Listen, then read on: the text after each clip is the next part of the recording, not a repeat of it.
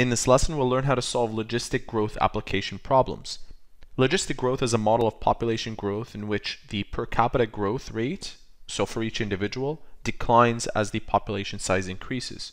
The model describes the logistic growth of a population P at any time t given the function shown underneath, where C, B, and K are constants and they change depending on the information provided by the other variables. The variable C represents the carrying capacity, which is the upper limit or maximum of the function. T represents the time, and this variable represents the population at any time.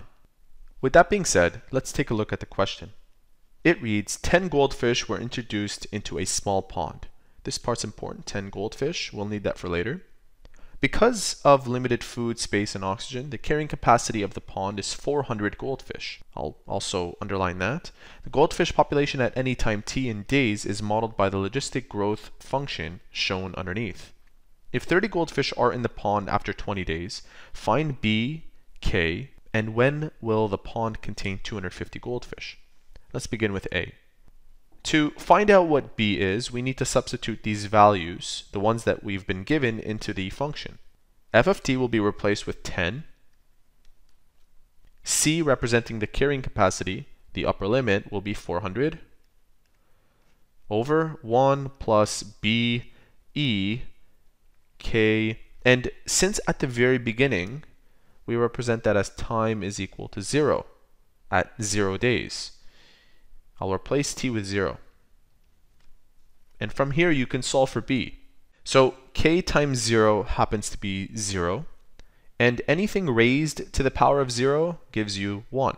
This factor goes to 1, leaving us with 10 is equal to 400 over 1 plus b.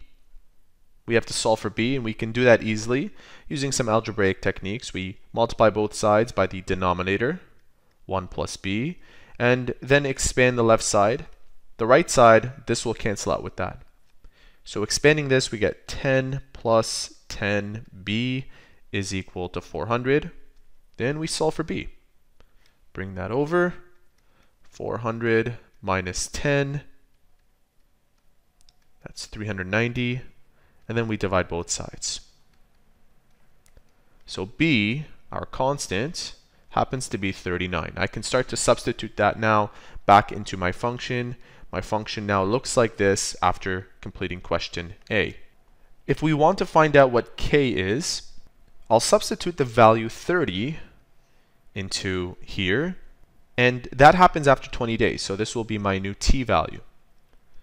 Let's go ahead and do that. We have 30 is equal to 400 over 1 plus 39 e k, and that's 20. This will require some more algebra. I'll multiply both sides by the denominator again. 1 plus 39 e 20k times 30. And on the right side, we only have 400 because that cancels it out on the right side. Divide both sides by 30. We'll get rid of that. We can also erase the parentheses, no longer needed. I'll move this 1 over to that side. 39e 20k. I have 400 over 30. We can reduce this actually. So it's 40 over 3 minus 1. Then we have 39 on the left side, which we can divide both sides by. So this is what our function looks like after performing those techniques. All right. To solve for k, we need to get rid of this base of e. So we ln both sides.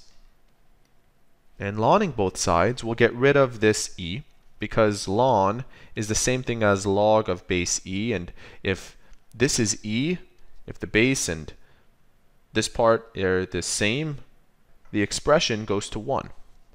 So we have 20k on the left side and all of this mess on the right side. Let's find out what all of that is. I will type in ln, and the top part will be enclosed in its own parentheses divided by 39. Let's fill in the top part. We have 40 over 3 minus 1. All of that's the denominator divided by 39. gives us negative 1.1512. Let's just leave that on our screen for now and divide it by 20. We get a k value that is approximately negative 0.05756. So that's our k value. And in question C, when will the pond contain 250 goldfish? Round to the nearest whole number. Okay, so in this case, we found everything that we need. We have the function right here. We can replace k with what it is, and it's that. Let me rewrite the function. This time they're asking us, when will it have 250? So I'll replace this with 250, and this time I will solve for t. Let me rewrite the right side. Okay, again, the math is the same. We multiply both sides by the denominator. And on the right side, we're left with 400. We divide both sides by 250. So at 400 over 250. And that remains. Next, we move this 1 over. No need for the parentheses, by the way. I don't know why I rewrote them. And I get 400 over 250 minus 1. So that's the right side now. 3 over 5. Then I divide both sides by 39. Divide both sides by 39. And I get 1 over 65. So I no longer have this 1. I no longer have this 39.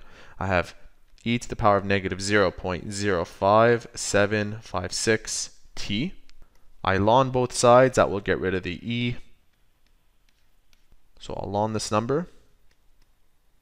Gives me negative 4.174. Don't be alarmed just yet, because we're dividing by, next, a negative value. So divide by negative 0.05756, and we get 72.5. We need to round this to the nearest whole, and that is 73 days. So it'll take 73 days for 250 goldfish to be found in this pond after that initial 10. And so there you have it. That is how to solve logistic growth applications.